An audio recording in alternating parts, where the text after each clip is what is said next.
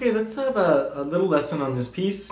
The Skye Boat Song, which is a Scottish folk song, and it's also the Outlander theme, or like it's a popular TV show if you watch it, and a series of romantic like time travel novels as well.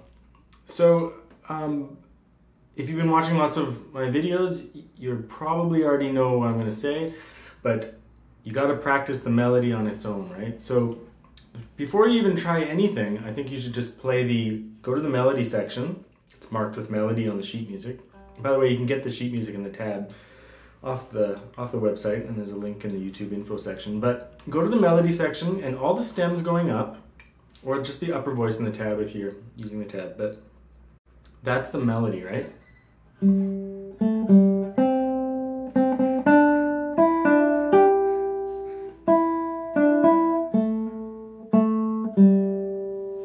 So you want that melody to be shaped in the way that you might sing it. So can't be like that. It has to be smooth and legato, and be the way the song sounds, right? Then when you add the other notes in, you don't want to disrupt that beautiful melody that you've worked on, right? So you want to retain everything that you've worked on and then progress further with it. So you could start by just adding the bass notes in.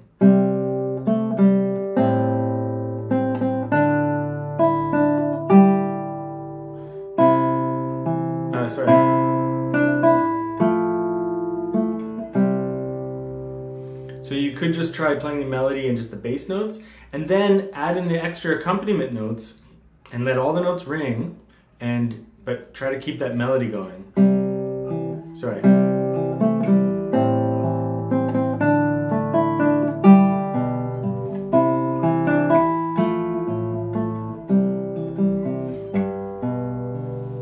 So just a couple of comments. Some of the notation's a little simplified just to make it a nice clean score, but just let things sustain if possible. There's just one or two spots where I've added some accompaniment that covers up the melody, but I don't think it's a big deal. And then in the very beginning, there's a chord intro, so it's just a C chord going to an A minor, to a D, to a G, to a C, to an F, to a C, and then G, and then the melody starts. And I've just arpeggiated it.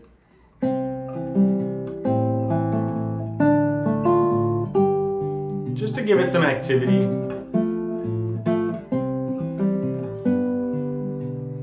Before the melody starts. Just a little intro. So you can even improvise chords if you're comfortable doing that there.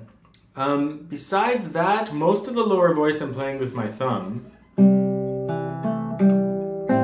And then the upper voice mainly with M and A finger, trying to alternate as much as possible.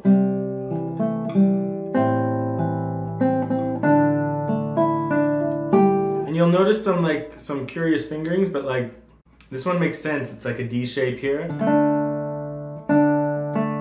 That way my fourth finger can play here.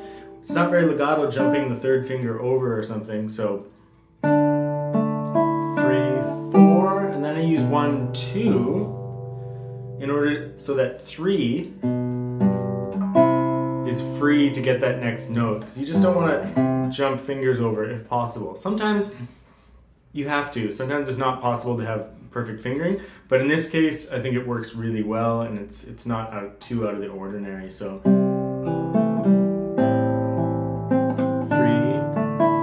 4, 1, 2, 3, and then just normal chords.